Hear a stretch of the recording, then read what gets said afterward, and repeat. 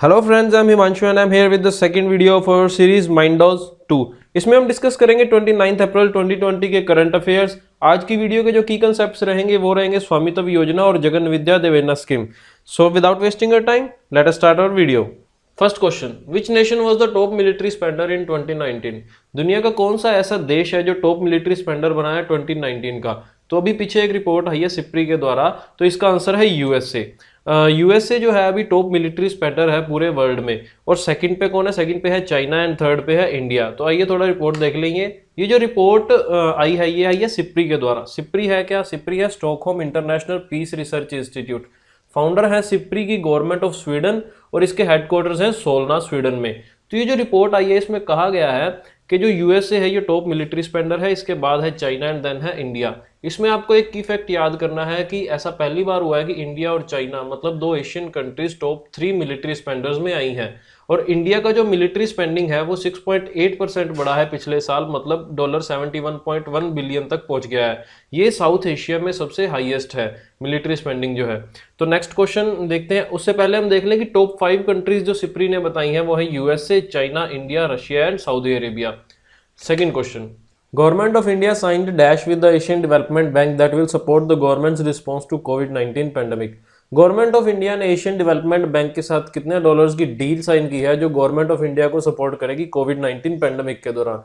तो इसका आंसर है 1.5 बिलियन यूएस डॉलर। 1.5 बिलियन की डील साइन हुई है गवर्नमेंट ऑफ इंडिया और एशियन डेवलपमेंट बैंक के बीच में। तो इस डील के बारे में थोड़ा देख लें। ये जो डील है ये हेल्प करेगी गवर्नमेंट ऑफ इंडिया को, जो अभी इन्होंने मार्च 2020 में डिसीजंस लिए हैं इमरजेंसी रिस्पांस प्रोग्राम के दौरान कि लोगों की हेल्प के लिए उतने इन्हें फंड्स दिए जाएंगे, इतने लोन्स दिए जाएंगे। तो उस सारे फंड्स को जुटाने के लिए, उस रिस्पांस प्रोग्राम को बढ़ाने के लिए उसे हेल्प मिलेगी ताकि बेटर इक्विपमेंट्स के साथ लोगों का इलाज किया जा सके।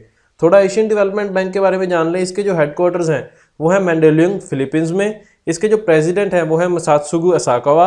और ये स्टैब्लिश जो हुआ था ये हुआ था 19 दिसंबर 1966। एंड अगर आपको फिलीपींस की कैपिटल याद है तो अभी नीचे कमेंट बॉक्स में उसका आंसर दें।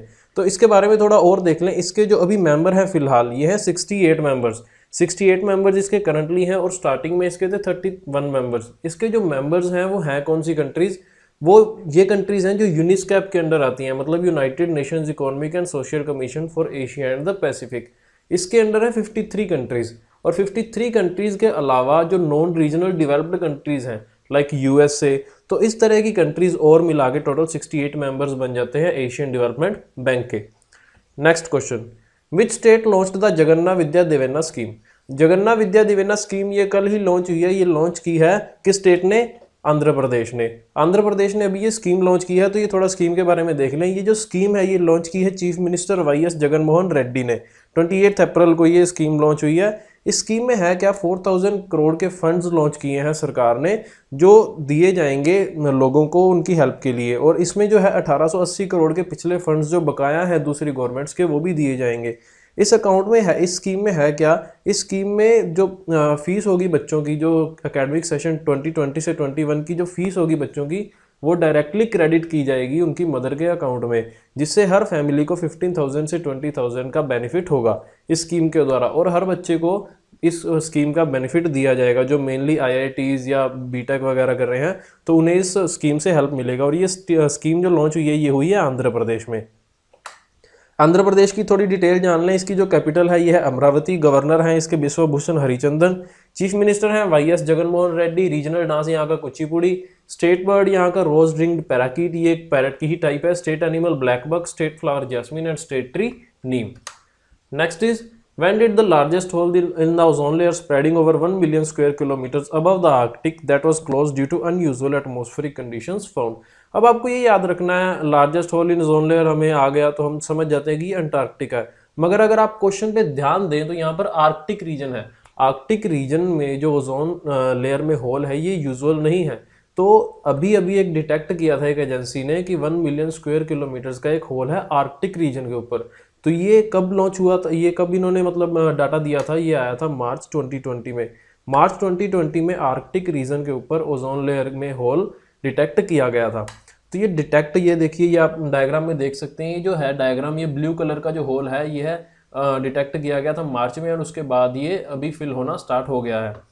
तो इसके रीजंस देख लें। ये जो डाटा आया था, ये डाटा दिया था Copernicus European centre for medium range weather forecast ECMWF ने, कि ये जो ओजोन लेयर है इसमें होल हो रहा है। तो ये कंफर्म किसने किया था? ये कंफर्म किया था एक एजेंसी है C3S जो है यूरोपियन यूनियन की क्लाइमेट मॉनिटरिंग सर्विस है। यूरोपियन यूनियन ये जो क्लाइमेट सर्विस है ये दे रही है। C3S इसकी फुल फॉर्म है कोपरनिकस क्लाइमेट चेंज सर्विस।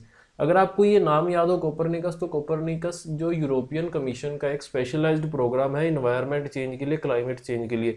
तो आपको ये ध्यान रखना है, इनके जो भी क्लाइमेट चेंज के इनिशिएटिव्स होते हैं वो कोपरनिकस के आगे ही नाम उनसे जुड़ते हैं। तो साइंटिस्ट ही ने ये बताया है कि ये जो होल है, ये जो फिल हुआ है, ये जो फिल हो रहा है, ये पोल्यूशन लेवल के डिक्रीज होने के कारण नहीं हो रहा, बल्कि पोलर वर्टेक्स से हाई एल्टीट्यूड करंट जो कोल्ड एयर जा रही है पोलर रीजन की तरफ, मतलब आर्कटिक रीजन की तरफ, उसी के कारण ये होल दोबारा फिल हो रहा है। ओजोन लेयर आपको पता है इसका केमिकल फॉर्मूला O3, और ये हमें बचाता है सन की हार्मफुल अल्ट्रावायलेट रेज से।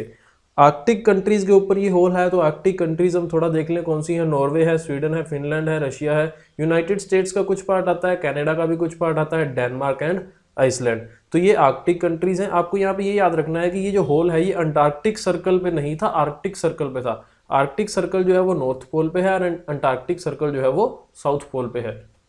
Next question, who is named as America's next envoy to the organisation for economic cooperation and development OECD। America ने किसको अपना नेक्स्ट एनवॉय चुना है? कौन सी ऑर्गेनाइजेशन के लिए? Organisation for economic cooperation and development OECD। अब यहाँ पे इन्वॉय है क्या? इन्वॉय है जैसे हमारे इंडिया में हम रिप्रेजेंटेटिव कह सकते हैं, राजदूत कह सकते हैं, उसी तरह से एक स्पेशल मिशन पर जब किसी पर्सन को भेजा जाता है किसी स्पेशल टास्क के लिए, तो उसे इन्वॉय कहा जाता है। तो वो जो इन्वॉय है किसे चुना गया है? अमेरिका का नया OECD का। तो इसका आंसर है मनीषा सिंह। मनीषा सिंह जो है वो इंडियन मूल की ही है, बेसिस उनका इंडियन है। तो मनीषा सिंह को चुना गया है, इसको चुना है डोनाल्ड ट्रंप ने। President of United states Donald Trump nominated senior Indian American diplomat Manisha Singh. America का नेक्स्ट इन्वॉय चुना है इन्हें OECD का। और यहाँ पे आपको एक और बात याद रखनी है कि कल ही ये डिसीजन आया है कि US प्रेसिडेंशियल इलेक्शंस जो होने हैं नवंबर 3, 2020 में ही होंगे। इसकी कोई भी डेट चेंज नहीं की गई है। ट्रंप का ये ऑफिशियल अभी नोटिस आया है कि कोविड-19 पैंडेमिक के कारण इलेक्शन की डेट पे कोई भी इफेक्ट नहीं पड़ेगा। थोड़ा US के बारे में डिटेल्स जान लें। इसकी जो कैपिटल है ये है वाशिंगटन DC। प्रेसिडेंट इसके Donald Trump, vice president Mike Pence, upper house senate. हमारे इंडिया के अपर हाउस को क्या कहते हैं? अगर आपको पता है तो नीचे कमेंट बॉक्स में इसका आंसर दें। और ये USA जो है ये थर्ड मोस्ट पॉपुलस कंट्री है वर्ल्ड की। तो आपको यहाँ पे 3 चीज़ें याद रखनी है। OECD का नया इन्वॉय मनीषा सिंह, US के प्रेसिडेंशियल इलेक्शंस जो होंगे वो होंगे नवंबर 3, 2020 में, और इसका जो अपर हाउस है वो है senate. Next question, when is the world day for safety and health at work observed? World day for safety and health at work, तो नाम से ही ये क्लियर है कि ये जो दिन है ये सेफ्टी और हेल्थ काम के दौरान जो इसको इनकरेज करने के लिए ये डे सेलिब्रेट किया जाता है। तो इसका आंसर है 28 अप्रैल को। इसकी स्टार्टिंग थोड़ा देख लें कहाँ से हुई थी। इसका जो मेन एम है वो है सेफ, हेल्थी और डिसेंट वर्क को प्रमोट करना। ये स्टार्ट किसने किया था? ये किया था इंटरनेशनल लेबर ऑर्गेनाइजेशन ने 2003 में। किस लिए? सेफ, हेल्थी और डिसेंट वर्क को प्रमोट करने के लिए। The day is concerned about safe work and awareness of the dimension and consequences of work related accidents and diseases. तो जो work related accidents and diseases हैं उसके बारे में लोगों को अवेयर करने के लिए ये डे स्टार्ट किया गया था। इंटरनेशनल लेबर ऑर्गेनाइजेशन की थोड़ी डिटेल्स जान लें यहाँ पे। ILO जो है ये फॉर्म हुई थी 1919 में। यूनाइटेड नेशंस की फर्स्ट स्पेशलाइज्ड एजेंसी बनी थी 1946 में। स्पेशलाइज्ड एजेंसी UN की, मतलब जैसे यूनेस्को, WHO, ये अलग से एक स्पेशलाइज्ड एजेंसी हैं जो अपना अपना काम अपने अपने डिपार्टमेंट्स के अकॉर्डिंगली करते हैं। तो ये फर्स्ट स्पेशलाइज्ड एजेंसी थी UN की। ILO के करंटली 187 मेंबर स्टेट्स हैं। इसके जो हेडक्वार्टर्स हैं वो है जिनेवा, स्विट्जरलैंड में, और इसके जो डायरेक्टर जनरल है वो है गाय राइडर, और साइड पे यहाँ पे इंटरनेशनल लेबर ऑर्गेनाइजेशन का लोगो है। Next question, dash begin starting the trial of Mycobacterium MW the anti leprosy drug. ये माइकोबैक्टीरियम W, इसका जो ट्रायल है ये किसने अभी फिलहाल स्टार्ट किया है? तो इसका जो ट्रायल स्टार्ट किया है ये किया है CSIR की full form council of scientific and industrial research. तो इसका जो हेड ऑफिस है वो है न्यू दिल्ली में। थोड़ा इसकी डिटेल देख लें। माइकोबैक्टीरियम W जो है ये क्या है? ये हीट किल्ड बैक्टीरिया है, मतलब बैक्टीरिया को पहले हीट दे के उसे मार दिया जाता है और उसके बाद अलग अलग कोविड-19 पेशेंट्स पे इसे ट्रीट किया जाएगा, ट्राई किया जाएगा उसकी मेडिसिन को रेडी करने के लिए। तो CSIR को ये अप्रूवल किसने दिया? ये दिया drug controller of general of India, DCGI ने। डीसीजीआई की परमिशन के बाद ही सीएसआईआर ये ट्रायल जो है वो स्टार्ट कर पाया है। CSIR is also trying फाइटोफार्मास्यूटिकल्स। फाइटोफार्मास्यूटिकल्स क्या होते हैं, ये एक तरह का प्लांट से मतलब किसी भी जूस को एक्सट्रैक्ट करके उससे मेडिसिन प्रिपेयर की जाती है। तो सीएसआईआर को भी उसके लिए भी परमिशन की अभी चल रही है बात, तो ये ट्राई कर रहा है अभी। मगर परमिशन मिल किसकी चुकी है, माइकोबैक्टीरियम एमडब्ल्यू की। सीएसआईआर के बारे में थोड़ा देख लें। Council of scientific and industrial research, इसके जो प्रेसिडेंट हैं वो होते हैं prime minister of India. Director हैं जो वो है शेखर सिंह मांडे। हेडक्वार्टर्स हैं इसके न्यू दिल्ली में। और अभी हमने बात की थी डीसीजीआई की, drug controller general of India, जिसने परमिशन दी तो वो है वीजी सोमानी। डीसीजीआई जो है ये हेड करते हैं किसे, Indian drug regulatory body. Central drug standard control organisation जो है सीडीएससीओ, ये पूरे इंडिया में ड्रग्स का कंट्रोल करता है कि किस तरह के ड्रग्स को सेल करना है या नहीं करना है। तो उसके जो हेड होते हैं वो होते हैं drug controller general of India V G Somani. Next question. Which state government has announced insurance cover for the frontline journalists who are covering COVID-19? कोविड-19 को कवर करने वाले फ्रंटलाइन जर्नलिस्ट के लिए किस सरकार ने, किस राज्य सरकार ने इंश्योरेंस की अनाउंसमेंट की है? तो इसका आंसर है असम। असम ने अभी रिसेंटली अनाउंस किया है कि जो फ्रंटलाइन जर्नलिस्ट हैं जो कोविड-19 के बारे में रिपोर्टिंग कर रहे हैं, तो उनके लिए कुछ इंश्योरेंस जो है अनाउंस किया है। तो ये इंश्योरेंस होगा कितना, ये इंश्योरेंस होगा 50 लाख रुपीज़ का। असम गवर्नमेंट ने ये भी लॉन्च किया है। तो असम के बारे में थोड़ा जान लें। ये जो बना था स्टेट, ये बना था 26 जनवरी 1950 को। गवर्नर है इसके जगदीश मुखी, चीफ मिनिस्टर है सर्बानंद सोनोवाल, कैपिटल दिसपुर, डिस्ट्रिक्ट्स हैं इसके 33, बर्ड है white winged वुडडक, flower रैंको stylish rates, इसे फॉक्सटेल फ्लावर भी कहते हैं, और यहाँ का जो डांस है वो है बिहू डांस। नेक्स्ट क्वेश्चन, स्वामित्व scheme is a collaborative effort of dash. स्वामित्व स्कीम जो है वो किन किन का कोलैबोरेटिव एफर्ट है? तो ऑप्शंस है ministry of Panchayati Raj, state panchayat Raj department, state revenue departments and survey of India, या फिर ऑल ऑफ द अबव।